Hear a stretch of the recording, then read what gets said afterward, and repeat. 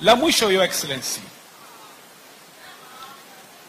hii Buxton jana imepata award Africa nzima as the best affordable housing project in Africa. So jamani, si ni kitu cha furahia hiyo. Asanteni sana, mbarikiwe nyote.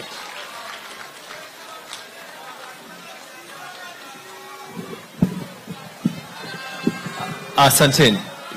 Asanteni. Your Excellency, nataka nikuelezee wale walioko hapa. Kuna watu aina tatu hapa. Na nakwambia mimi kwa sababu nilitoa kauli hii. Mkiwa mnakumbuka kabla ya election tulisimama katika uwanja huu. Tukawa tunazungumza ya kuwa ni lazima developer angalie njia ya kuwa atakayeweza kuvunjiwa ile nyumba, ile kodi atakaulipa alipe kodi, ile kodi iweze kutafsiriwa baada ya miaka ya kuwa ni nyumba yake. Likawa ni jambo ambalo tunavutana hapa na pale. Katika uwanja huu, nyumba zile za zamani, kulikuwa na wapangaji aina mbili, Your Excellency. Wapangaji wa kwanza walikuwa ni wale wafanyakazi wa kaunti ya Mombasa. Wapangaji wa pili walikuwa ni wale ambao si wafanyakazi lakini wamepangiwa hizi nyumba na serikali ya kaunti. Sasa walioko hapa ni watu wa aina tatu. Kuna wale walikuwa ni wapangaji na ni wafanyakazi. Kuna wale walikuwa ni wapangaji na si wafanyakazi. Kisha sasa kuna wale majirani wengine ambao kwamba wameweza kuingia kwa sababu nyumba zimeweza kuzidi. Mkiwa mnakumbuka katika uwanja wa Wesley Methodist Church Holy Lao, niliwaita hawa watu wote, Your Excellency. Tukakaa chini na kukaa kuna bugdha kwa sababu ya jambo moja peke yake. Wengine walihisi ya kwa nini huyu ameweza kununua, mimi bado sijaweza kununua. Hali ya ule udhaifu wa binadamu ukaingia kati ya kwa nini huyu ameweza kununua na mimi bado sijaweza kununua. Hali ya sitafahamu na watu kutoweza kueleweka. Ndio ukaona, Your Excellency, watu wakiinuka kila moja na mshangao wa aina tofauti tofauti. Lakini mimi nataka kuambia, nikachukua ahadi ya kwa sitozungumza kando na Suleiman peke yake.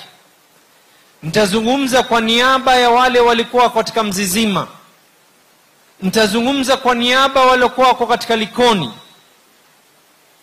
Kama hii leo nasema ya kwa nitazungumza kwa niaba ya Wachuda, Changamwe, Khadija na maeneo yote zile project ambazo kwamba county inataka kufanya. Na peana uhakikisho hapa, Your Excellency, as the CEO of the county government of Mombasa, the new projects zile ambazo tutaweka sahihi na hawa developers kuanzia Chuda na kwingine, Changamwe tayari tumeweka advertisement, tayari tuko katika hali ya pre-feasibility ile kufunga. We are not signing anything until those developers go hand in hand with the affordable housing policy so that tuweze kwenda sambamba. Na mimi nina imani mkutano hatukufanya pamoja na Suleiman na PS wako Hinga mmoja. Tulifanya mkutano wa kwanza, wa pili, wa tatu. Na kila nikifanya yale mikutano hawa waungwana nilikuwa nikiwaambia. Lakini wakaona ya kwa pengine tunawauzia chakula kwa kuwasikizisha harufu peke yake na kuwaonesha picha katika mitandao. Nina imani leo wewe mwenyewe ndio utakayekuja na kusawazisha, kuwaambia ya kwa ile mlikuwa mnaoneshwa ni kababu ni kababu, ile mlikuwa mnaoneshwa na mnasikizishwa harufu ni githeri ni githeri, ya kweli yote utaweza kuyaweka wazi wewe mwenyewe hapa. Na hii Hii ndio msimamo ambao kwamba ni wa viongozi wa Mombasa. We want a unity of purpose. Tunataka tuzungumze maendeleo kwa watu wetu. And I give this assurance. Watu wa Khadija, watu wa Changamwe, watu wa Chuda, watu wa zile estate zote nyingine tutakazozifanya.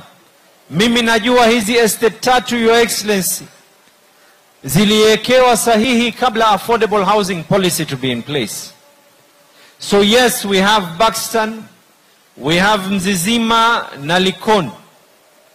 Na mimi nina imani ya kwa you will give that declaration here, as I am giving an equal declaration, Your Excellency, ya zile maeneo mengine yote. We will be able to work hand in hand with the affordable housing policy ili watu wetu waweze kufaidi katika nyumba ambazo zitakuwa ni rasilimali sio yao peke yao, lakini watoto wao na wajukuu wao. Na nikimalizia, huu ni wasia. Nimewaambia si mara moja, si mara mbili, si mara tatu. Mulikuja kwa ofisi, tukakaa katika boardroom yangu, tukakaa katika viukumbi, nikawaonesha kila njia ambayo kwamba tumejaribu ili hii ndoto iweko. Mimi naomba msivunje ujirani mwema kwa sababu kuona mwenzako alifaidi kitu fulani kabla wewe. Mwenyezi Mungu, sisi tunaamini, Your Excellency, kun fayakun. Mungu akisema kuwa itakuwa tu. Wakati wako kupata nyumba ilikuwa si jana, lakini Mungu amekujalia wakati wako utakuwa leo. Tumeelewana? Kwa hayo mengi, kabla sijamkaribisha waziri, Your Excellency, ningeomba nitambue ma-PSs wengine ambao kwamba walikuwa wako hapa. My brother Alex from the Department of Energy. Nimeona Betsy, I think, is around. Yes. I think Dakhar, nimemwona Mohamed Dakhar. And nimemwona Ray pia, I think, is around. Did I see Ray? I saw Ray. He was around with us as well. Internal Security PS. Kwa hayo mengi, Your Excellency, najua ya kwa tutakaa na kizungumzo cha Kigaro. Leo tuko hapa na mambo ya nyumba. I also take this opportunity to welcome to Mombasa our Deputy President na mawaziri wote walioko hapa. Karibuni sana na asanteni. Karibu dada waziri, who I have been blessed to serve with previously. Karibu sana.